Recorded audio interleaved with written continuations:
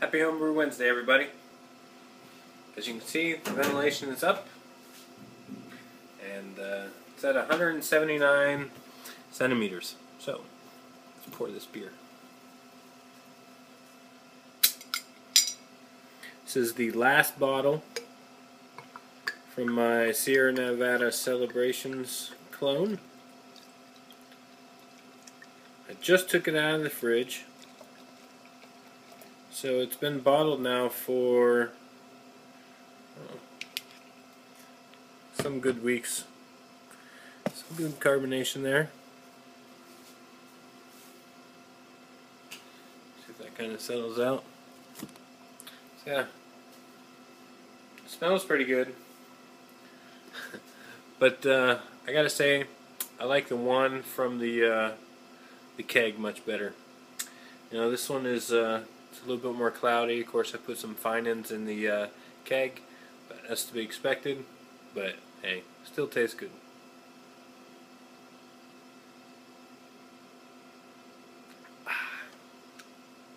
I always forget to say cheers.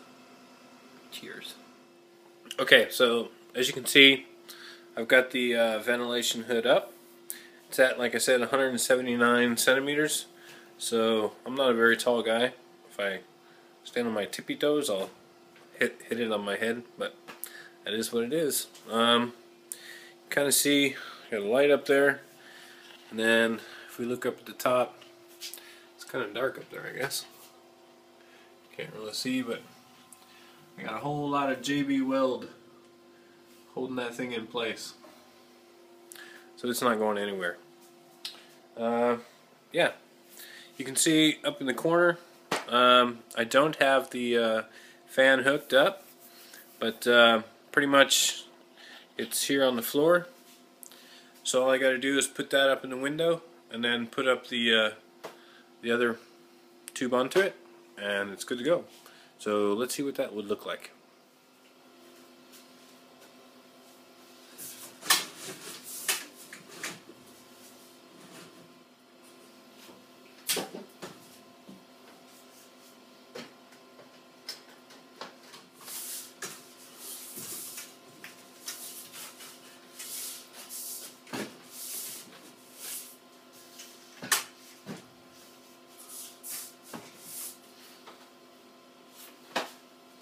Ready to go.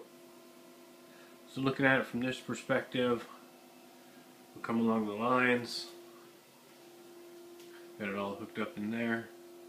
It's got some nice rubber seals up inside, so there's not much need for tape. I mean, I can put it up. And I will tape up the sections that are not moving. But for this one right here, that does rotate, I will go ahead and leave this and let the tube and the rubber seal just stay there so that I can continue to turn this and put it in only when I need it to. So yeah, I got this board here, and then when I do use the fan, I put up another board here so it blocks out any steam from coming back in. I've got this door over here that I leave open, and I open up that window over there to let equal air come in as much air is going out. So I always have a good airflow going in. And then I can go ahead and just crank it on. Make some noise when it's starting up, but once it gets going, it's relatively quiet. And yeah.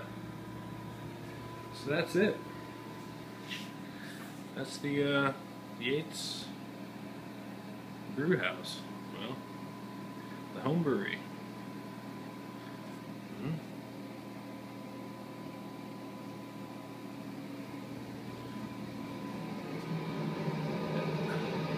It's got some good suction going on up here. Will not have to worry about that, that's for sure. So that's good. I'll probably put some silicone up around the edges before the next brew day. But yeah, it's alright. So I hope you guys are all having a happy Homebrew Wednesday. Thanks a lot for stopping by, checking out the video, subscribing, and making a comment down in the comment section. Really truly appreciate it. Keep the conversation going. If you have any more questions about the setup, just let me know. I'm almost there. I think the brewery is almost complete. I've got a few more things I want to get, like a regulator for the oxygen tank. I need a malt mill, so I need to get a mill. Yeah, a couple other things, but it's been a hell of a long road. So yeah, I'm ready. Cheers to you guys.